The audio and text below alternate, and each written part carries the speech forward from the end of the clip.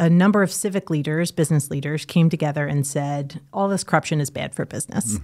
We need to stand up an organization that can hold government accountable, force it to be transparent, and engage voters, informing them about their choices in every upcoming election.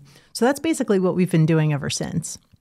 And unfortunately, one of the founders is Samuel Fells, who also founded the Economy League, others, but also the Fells Institute of Government, where I previously worked.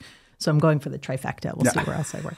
But the purpose of the organization really has maintained that consistent focus on accountability, transparency, and informing and engaging voters.